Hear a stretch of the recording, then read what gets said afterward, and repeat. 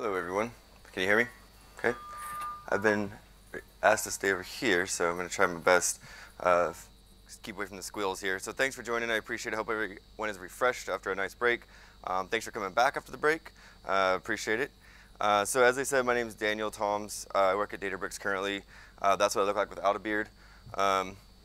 So I went to Norman, Oklahoma, which is a state in the middle that everybody flies over. And that's where I went to school, and I got my master's nearby there. I did big oil for about 7 years, and I helped to bring big data in the early Hadoop days to the oil and gas industry in the Texas region of the United States. Kind of got tired of the state that no one wanted to go to, so I went out to North Carolina, and that's where I live now, where I worked for about 3 years, or I'm sorry, just over 2 years at Cloudera, and have been at Databricks for just over 2.5 years. So I'm going to try to, as quickly as possible, tell you about this really cool new thing called a feature factory today. And it works in, theoretically, all the industries with a different level of tweaking depending on the industry you're in. But if we think about something, if you think about in data science in any industry, it doesn't really matter what the industry is, it always has these contextual paradigms where you have a concept or a context and you'll have features that are obviously related to them, or metrics, or things that relate to that concept in some way or other. Sometimes these lines are more clear than others, and I have a lot of examples that I'm not going to go through all of them on the board here, but these are examples of places that we've implemented feature factories and kind of the ways that the concepts unraveled as we started to implement. I'm actually stationed here in Germany right now, well, not here in Germany, but there in Germany, here in Europe. Right now, working with a client there where I'm actually implementing a version of the feature factory and also a counterpart called AutoML. AutoML Toolkit, I'm supposed to say that too. So without any further ado, let me tell you about how we're going to implement this and and how we're going to try and make this as easy as possible. Because let's face it, engineering features is not really easy or all the time fun. So maybe there's a better way. And if you think about the way that business works, it's been running for a lot longer than I've been around, obviously, and it's always been measured and implemented through metrics and KPIs. And the path and the trajectory of the business typically is driven by KPIs. So these KPIs are pretty much made up of metrics, and they seem to have been working pretty well for a long time. So what I'd like to do is try to conceptualize and contextualize these different metrics, put them together in a way that's easy to follow, and allow us to manipulate them through code really quickly and easily to much more quickly and easily develop new features. So before I get there, let me talk a little bit about measures, metrics, and features, because everyone I think has a little bit different idea. The idea of a measure is like a number, 31. 31, you're all probably thinking, what the heck is 31 right now? It's just a number, it's a measure, okay? Add a plus in front of it and all of a sudden you know exactly what it is. It's the Netherlands country code, right? And see, I know we're in the Netherlands. But if I tell you that it's 0.00242 blah, blah, blah, what is that now? Well, maybe that's the number, the population as a representation of the entire world of the people that have the plus 31 country code. So there's also 100 or maybe more, maybe an infinite, almost infinite way of developing features and driving features from this 31 country code that may or may not be predictive or help you toward developing or delivering your model. And I think we've probably, I mean, how many data scientists do I have in the room? Whatever that word means, right? Okay, he's self-proclaimed. Cool. So data engineers, looks like most of you raised your hands, so we have a lot of data scientists, but I know that you're probably also a data engineer. This is an age-old battle since data scientist coins were termed, who does what and how does it work and why can't we do more data science and less data munging. But the fact of the matter is that today most organizations are still pretty nascent in their ability to develop and deliver processes that allow that communication to work well and fluid. So what the feature factory is going to try to do is to fatten the gap there, like make the pipe a little bigger and help ease the communication. If you think about this process, and if you read through these, you've lived it, and I started drawing lines, and then it got stupid, so I just removed the lines, because you can go in any kind of recursive loop, pretty much anywhere through here, and there can be months or years between any of those lines. Depending on how deep you go into these rabbit holes, it can take a very long time. But let's focus on those things that really annoy us, such as the going back to the business to try and figure out business logic. How do I make this join? What's the proper group by? Can I union it with this, or is that going to make some kind of weird mistake? And oh my gosh, everyone else has already figured this out before. Why am I doing it yet again and bothering the business? And now they want me to actually sit in IT for now for some reason, and now I have to go find a way back to IT and talk to my old friends, and now have also moved somewhere else. So this is the world, right? And so what I'd like to enable through the Feature Factory is a way for us to keep track of these learnings that we create as organizations. And if we go back to metrics, the good news is the business already understands their metrics, and they probably maybe have written them down somewhere or documented them somewhere on how they run these KPIs or these metrics. And maybe we can utilize some of those as well. So with the end in mind, I always like to start at the end and work backwards. So let me do that here today with you really quick. So what we want to get to before the end of this talk is something that looks like this. You have a store. You want to create trend lines out of something. We have this thing called multiplication or multiplicative features. Basically a feature set that can be multiplied with other feature sets or other concepts. We're going to set some trend time ranges, and then we're just going to get all of the trend lines we can for that feature set there. And then we're going to have some magic sauce here. The magic sauce ties through the Feature Factory, which is FF there. And through that, we're going to have some base data frame that we're just going to then smash a whole bunch of features onto. And hopefully it all is going to work by the end of this talk. Okay. And I know you have more questions than answers at this point, but that's okay. So I know that I know my business, sort of, but I don't know what I know. So I just try to guess at what I think I know. And this is kind of where I wind up as a data scientist half the time. And then I realize how much work it is when I try to go in these infinite circles to actually get new features or derive new concepts. So I kind of try to skip some, but maybe I shouldn't, because maybe those actually do have value to what I'm trying to whatever target I'm trying to predict. So maybe we can just build all of them, as long as we can get them quickly. We can just build them all, and with the power of Spark and other actually pretty incredible technologies we have in the cloud today, and all the compute power, we can just dump them all in and to these different methods that we have now to find out which features are actually important to whatever we're trying to do. If you're in some kind of deep learning or unsupervised methodology, maybe you just keep them all and go along with your day.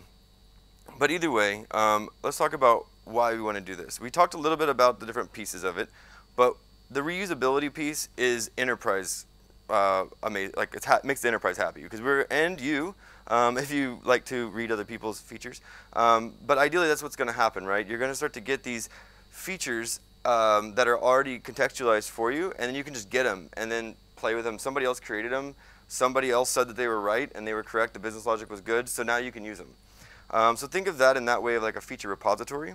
Also, the business logic should be consistent in there.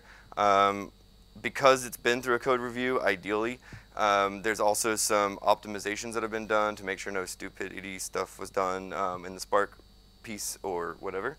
Also, this is actually really important, and I know that as data scientists, we all love process, right? I mean, we just like to go around it.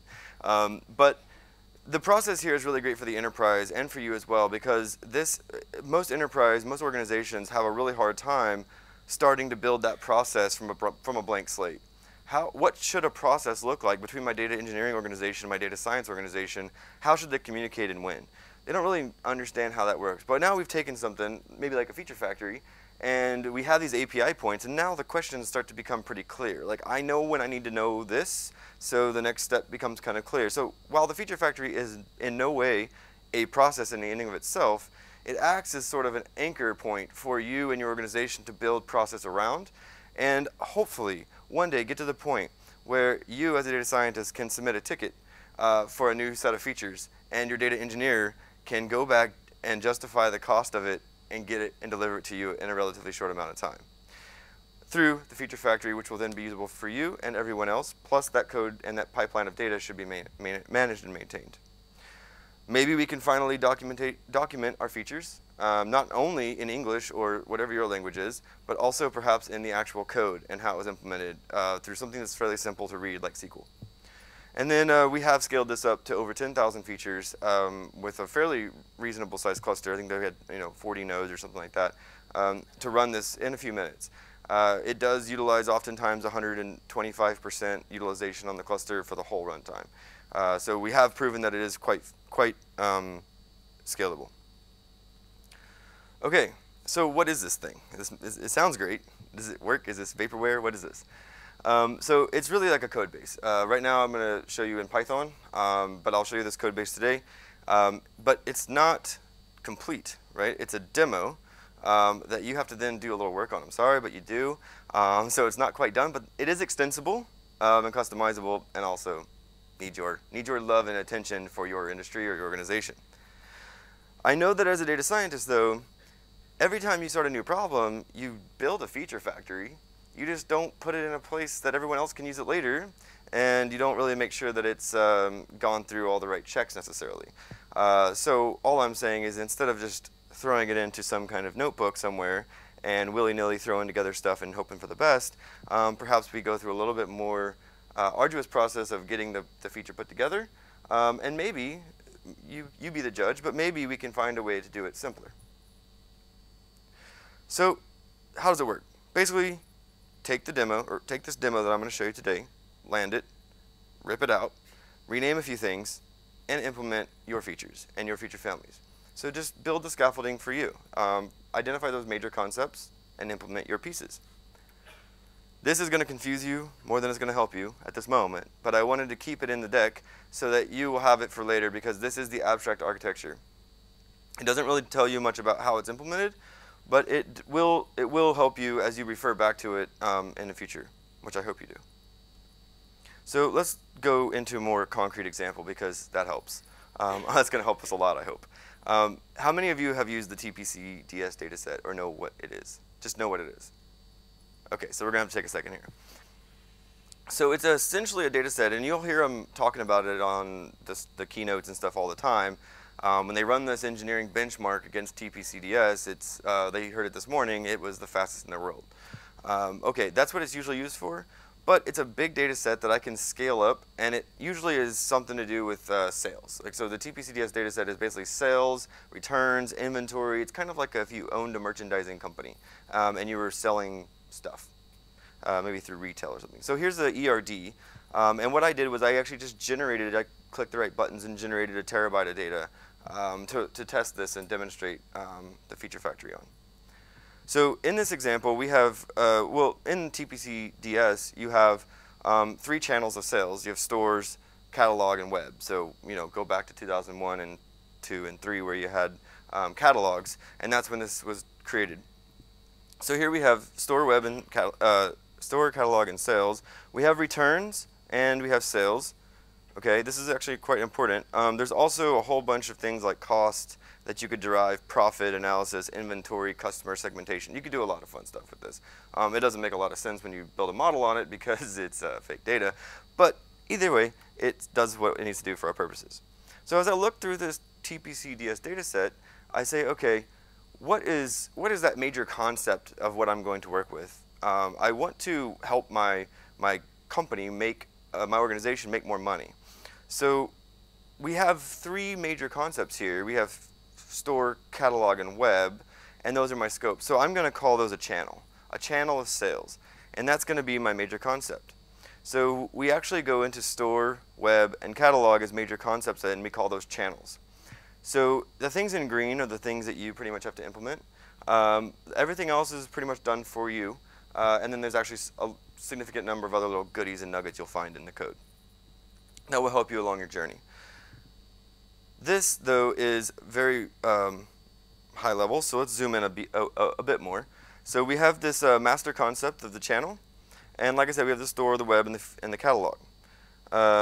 Before I told you that I want to conceptualize and contextualize these features together so that I can reference them as a concept rather than building features kind of at random as I think of them. So we now are going to zoom in to store, and then zoom in further into sales. When you think about sales, there's different types of sales, right? There's like gross sales, net sales, weekend sales, holiday sales, go on, right? All of these would be features, in this context, would be features of a feature family called sales. So when I want to go to sales and get all my features that everybody's ever created for sales, I can just say get all, and it will return all the features that have ever been validated and put into the feature factor for me. In addition, I can register my own and create new ones on the fly and move forward. So let's zoom a little further in.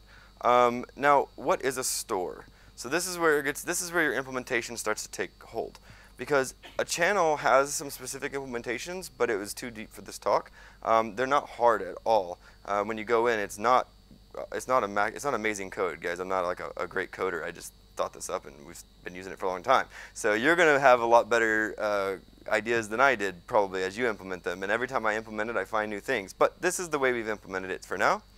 And so the channel has some basic stuff, because every store, web, and catalog are going to inherit from channel. So those things that are at the top level, we're going to pull down.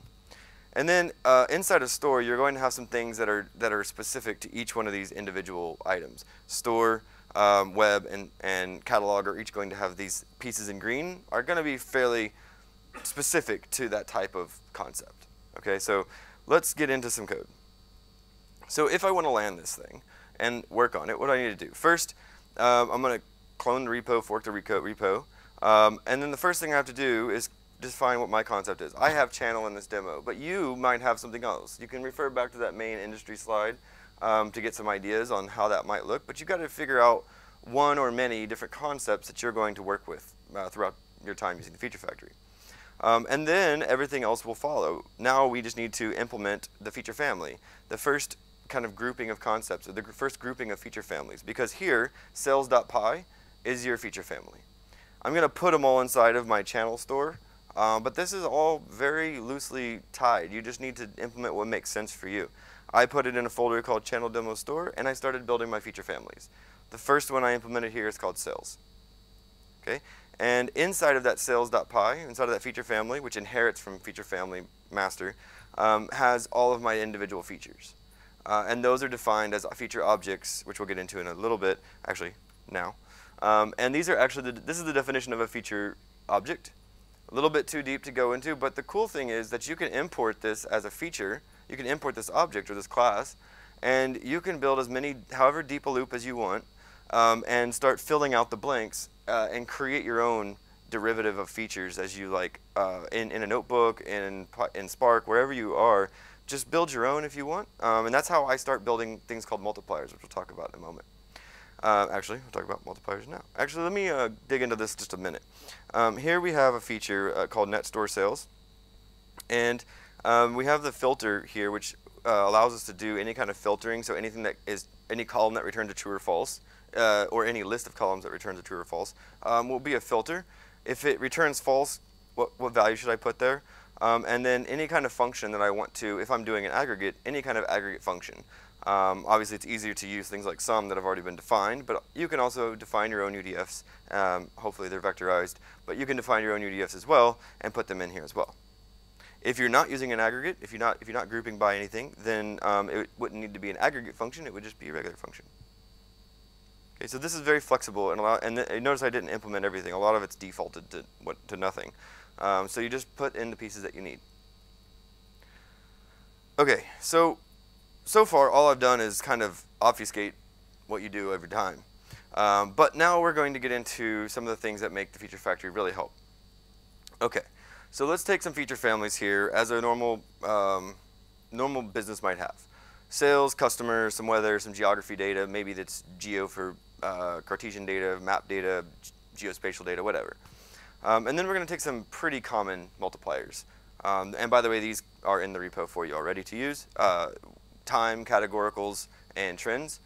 So let's assume that and this is where we kind of deviate from metrics and go more into features. And I realize that there are scaling and all of that other fun stuff that you can do to features. But imagine just a metric that's kind of bound by some other metric, like time. So here we go from total sales, which would be our metric. And total sales is what would be defined as a metric inside of our feature family, inside of that sales.py. But now we're going to then multiply it by time. So now we're not just going to get, for this person, or for this store, we're not just going to get total sales, but we're going to get total sales for the last 6 months. But it's really easy for me to just say 1, 3, 6, 12, and now I have a series of trends, or a series of groupings by time. Now I have total sales for 1 month, 6 month, and imagine how much tweaking that you have to do every time. You want this thing all the time. You want to bound and bucket these by time. So now we can do this with one line of code. But now let's go into somewhat of a more realistic scenario where you want to know total sales when there was some kind of fair, when it was sunny outside, and when this store sold how many men's shoes. Okay, now we're getting into more of a real-world problem, and where it starts to get a little trickier when you're trying to develop this in SQL. And I know a lot of you have code base that develops code. I've seen it all over. People write SQL coders that code SQL to help you with this. And that's sort of what this is, I guess, but hopefully a little bit easier to use. Another quick example is multiplying customers by the geographical ranges, by time, by a categorical like checkout method. So again, one line of code, or maybe two, to generate a feature that's that complex.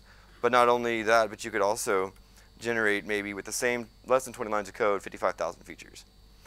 And if you look at this, because we can multiply the derivative of the outputs of multiplies, this gets to be a big number really fast. But the number of permutations of features that you can develop with very few features. In this case, we have 8 sales metrics, 8 customer metrics, a couple of categorical features, and then some time box windows.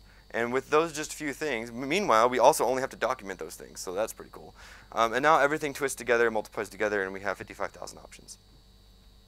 More commonly, you don't use all 9 windows, and you don't multiply by everything, and you don't always multiply the output of something by by everything else either. So normally, you wind up with 1,000 to 5 or 10,000 features is pretty common, and then you'll throw that into some kind of feature importance, feature selection algorithm to identify feature correlation. You're going to do covariance testing and figure out, then move forward into more of the machine learning stuff, which is what we enjoy more, right? So that's what the multipliers do. You can build your own multipliers, and I expect that you will. And every time I implement this, I have to build new ones. The trends one is in here as well, as I mentioned, and that just fits a line over some time period so that you can do forecasting and projections. The next thing is the joiners and groupers. So as I know, joins are slow and inefficient typically. Hopefully this will help at least get the most efficient join that you can. But the good news is that once you have a joiner that's been registered in your inventory, or once a feature needs it, it's going to use that joiner once and only once. And I didn't put the code up here because we're going to be a little short on time. And we actually are refactoring that right now. There's a pull request that actually links to the pull request for it. The code's already written, which hasn't been tested at scale. So we are redoing that a little bit, but joiners and groupers are basically just a way for a feature. In the event that I need some data from this table over here that's relevant to this concept, it has the map of how to go get it and apply it to the current data frame so that it has what it needs. But once and only once. The same is for ags. Ags are getting, that's really been getting annoying for me over the past year or two as I've been doing more and more machine learning, because everything I need to get counts and I need to get more numbers and everything. So join this, get ags over here, get grouped by this. So this will manage and keep a track of all your groupers and do those also once and only once. So we'll just leave it at that. And this is going to help a lot whenever you go to your next project and it looks like this. They say, hey, do A and B, here, go. I'll talk to you in 6 months, please have it done. That literally just happened to me, And then they're like, okay, here's another one, by the way. I forgot to tell you about this data set. And then you ask some more questions, and then there's another one, but only that one, actually only this piece. So when this happens, this is where the joiners and groupers are going to really help you. And also, as a data scientist sitting down to start working on a project that might have something to do with sales, or something to do with store sales more specifically, you don't have to wade through all that mess that I just showed you, because you're just going to say, list my sources and my cores that are relevant to store that have already been discovered before. So if it's already been done once before, I already know what's there and available. Plus my joiners and my groupers are going to be driven from this, as well as all of the logic for multipliers. So I have the inventory of stuff I need, and if I don't have something, I can just register a new one, custom data set, whatever. Throw it in there, and now I can build new joiners that are going to implement that new data set and make it available at runtime. Okay? So this is an example of, when you have store implemented, you can list sources, list cores, and it'll give you a list of what tables you might have. And these can be actually remote JDBC connections if you didn't want to pull it in and maintain it.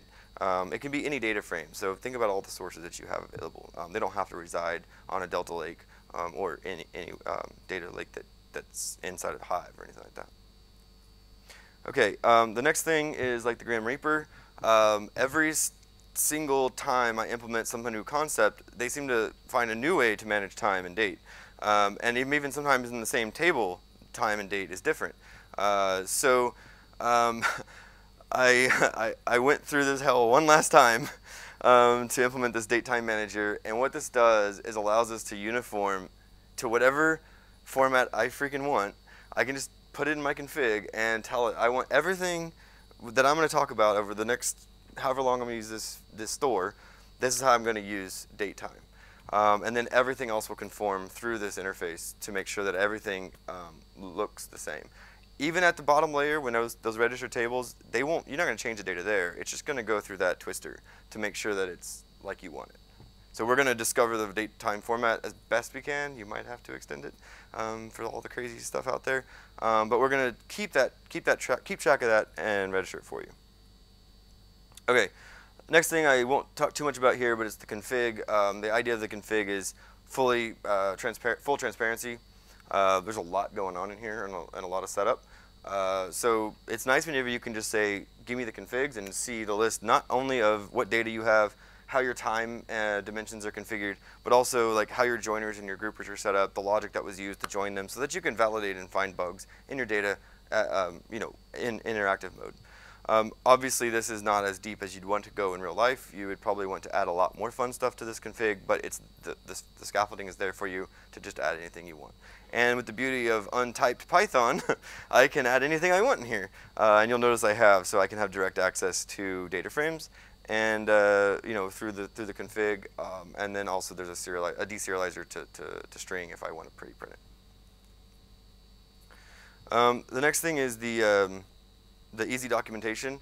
I mentioned that, and because I don't know all of your languages, English or German or Dutch, I didn't implement that in this base demo, but I implemented this piece here so that you can see all of the code that generates the feature. So you can log this to MLflow, put it alongside your model, and then whenever you need to come back and do inference later, you can actually see how the features were created, and if anything's changed in the Git repos since these features were developed to generate your model, now you'll know why the features that you're now using are different than the ones that were used to generate the model. So feel free to make this right for you, because this is just a getting starting point, in my opinion. Every time I implement this, it changes a lot, and that's kind of the hard part, and where I'm going to go into as my excuse here. The code that you're going to see is only kind of like what I put together for a demo. Every time I go to a customer, I pretty much do that. I fork the main repo, and then start twisting it and actually implementing the thing. So luckily, it's only a few files to get started, and then you're writing features. Okay. So let's jump over to the demo. I know that you guys are probably so sick of PowerPoint.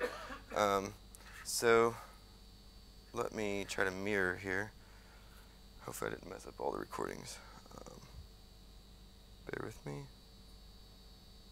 Here we go. Oops, that's now the wrong screen.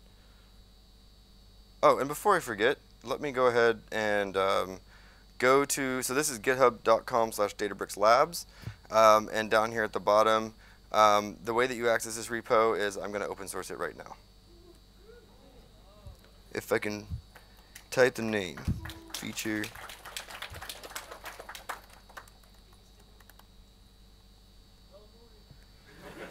Oh, I needed that. So we will do that in a moment. But it will be done before you get to your computer. Man, it's good. You can't go look at it yet. Okay, so I've got a little setup here.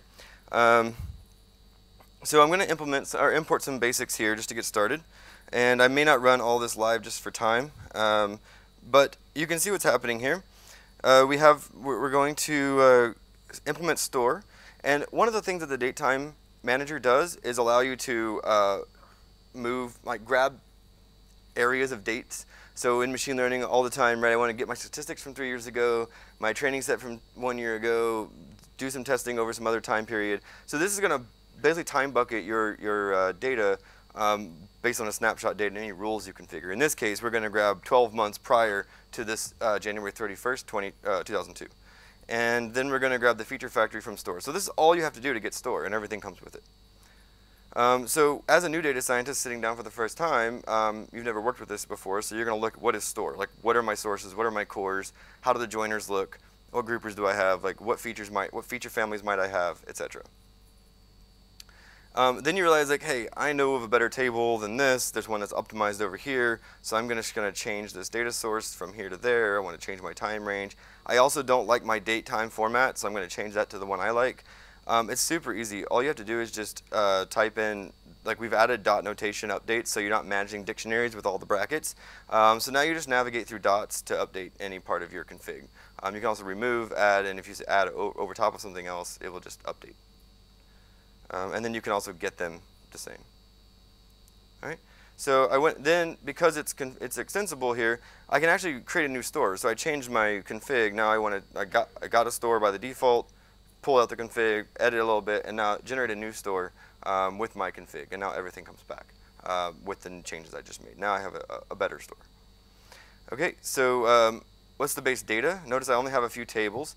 Store sales and store returns are kind of my cores, which are kind of like fact tables. I use these as cores and sources to get my facts versus my dimensional slow change dimensions. You can put them all into just sources if you want, whatever. Whatever is good for you. And then you can get these data, but notice these are actual data frames. So you're ready to work. You just sat down, you just saw what there is, and now you're perusing the data, assuming you had access. So that's I mean, faster than you could imagine for like what store data is relevant. You don't have to go to the business or anything, right? So the next thing I'm going to do is just get a base data frame to start working with. This is going to give me just my basic, what I need to group by, essentially, and an ID and a few other goodies maybe. In this case, it's just going to give me the store sales, which is the raw fact. I'm just going to get that core here. And then I'm going to join it with item, just to get started. And here, I didn't run this, but I wanted to show you, if you don't want all of the features in a feature family, so what this is doing is saying, go to store, grab the feature family sales, and then grab me these two features out of sales. And then just get. And now I have a feature set of these. What I could also do is just get all. And that's going to give me all my multipliable and all my base features. So notice that there's a difference between multipliable and base, because if I have days since first transaction, I don't want to multiply that by time. So I might need to handle those a little differently. So everything that's generally multipliable, I put those in the multipliable type features, and the other ones are base. And that's, again, just how I did it. You can do whatever suits you. Okay, now if we want to look at the features that I have in my now multipliable features feature set, I have them here, just net sales, total quantity, and again, these are all goofy, just they're a demo. So now I'm going to do the magic sauce here, which is just the append features. So that's really the entry point when you want to use this, just the feature factory append features. And what you're inputting here is your base data frame, any ags you might want to do, and then you're passing in a list of all the feature sets that you've built. So that's what you do. You build feature sets through the feature factory and through all of these feature families, and then you use append to just append them all. And now you wind up with your original data frame plus all your features. And you can stack them. So the output is a features data frame, and maybe I want to add at a different level, or I want to grab something from a different feature family. Now I just take the output data frame, and now that becomes the input to my next set. So now I can build actual ML pipelines and extend pipelines to allow me to start stacking data frames. And this is where you usually wind up as you get into a more advanced deployment of the feature factory.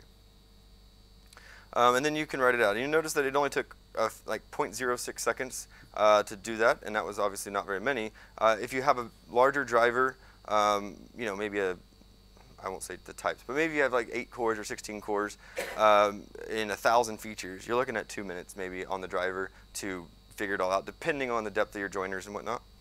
And then 57 seconds to read it out. And we're working with a terabyte of data here. So we aren't skimping on the data here, the data size. However, when I implemented store up here and I gave it that date, it went ahead, the date time manager was nice, and went ahead and applied all the time-based partitions for me based on the configuration in store. So I don't have to worry about how to configure how to prune my data because I have everything I need. All right. Is that 2 minutes to questions or 2 minutes to the end? Okay. All right, and then lastly, the documentation, which I already showed you. All of this, and if you actually go into any feature set and go to the features and go to the actual feature, you hit dot and you can see all the parameters that are available there. So there'll be a list of things that you can grab, add more things if you want, and then send those to MLflow as you like. Okay, I wanted to get more into multipliers. This is where it starts to get cool, but I think I'm going to run out of time here. Here what we're doing is we're going to get the date range multiplier. And then we're just going to multiply one feature set by this multiplier. And out comes all of our features for that by those buckets of time. And my base ones I didn't configure any because default is 12 months by quarter. But you can default them to whatever you want and whatnot. So just going down a little further, when we add categorical multipliers as well, you can start to see you can really start to generate a lot of features. Depending on the number of time buckets you have and the number of categoricals you have. So now we're starting to get pretty big. I think we have like 150 features-ish, 136 features now. Now we can continue on and add trending features. Trends is actually a feature family, and it uses the time-based multiplier. So we're actually reusing the components that we've already created now already to apply trends to all the features in multipliable features. And then we're just going to append those as well, and now we get slope intercepts for all of our trends. So we're going to fit those lines and get those.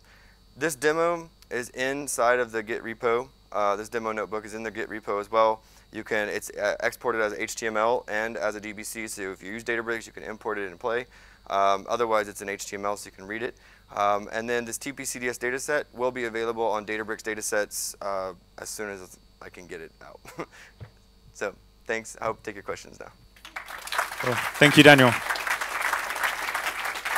Do we have any questions? Hi, thanks for that. So I'm wondering, are there any safeguards with respect to preventing information leakage? Say, for example, a new data scientist comes in and they just call some function, some class of function, and then all of a sudden they have information leakage from their target variable. Of course, we usually put those in during implementation, but there's no way I can generalize them enough to give it to you. So I don't have it here, but yes, you can absolutely put those safeguards in. Okay, thanks. I mean, the answer to all your questions, can you do it, is yes. It's just how long does it take, really? That was really a good presentation. Thanks. How do you actually calculate the features for non-numerical data sets, say categorical? So what sort of, this is non-numerical, so you can't apply an aggregate method on top of it. Well, I don't actually apply the categorical just is a multiplier, so it just basically does a pivot on the numericals by some categorical column. So it gives me the feature by that, and you'll notice it's almost like one-hot encoding, but not, because we're at an aggregate level right now. Let me come up here. You'll notice, where's my list of, here, these. So these are actually like what was the 12-month net sales per quantity where the category was home. So it's given me this by this when I do the categorical multiplier. If you want to do it, if you don't have a group by, then it's just going to one-hot encode them. So it's, for an example, postcode could be categorical because it's in a limited set of values. So how would you implement any feature on top of the postcode or something like that? Postcard? Yeah, postcode. Oh, postcode? Yeah. Well, if you want to make that a categorical, then if you have a column of postcode, but you can pivot it out just like we just did with the as a categorical. Just tell it that's a categorical column. But usually with postcodes, it gets more complicated. So you would want to. I usually create a geo feature family, which has more logic to when you twist geo by something else. There's a little bit. You define more of a polygon or something, or for a region. Or you define some subset of total. And how would it be, this feature store would be useful for my particular use case? This is in a very generalized way where you have a particular data as a snapshot. And if I have a labels file, and that would relate to my use case, and I would like to create features on top of, I'm using my labels file. So how would is it possible to create a feature store using my labels file for a particular use case with this? I have to know a little bit more, but if you're trying to talk about like how you can filter down to like some change, so instead of doing time snapping, do some other kind of snap? Not exactly.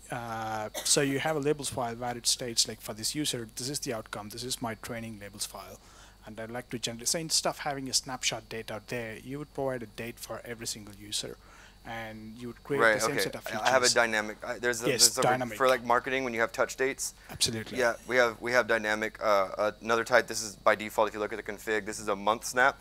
There's also one called dynamic snap, and then you just pass in the date column for the touch, and then every row would have its own snapshot.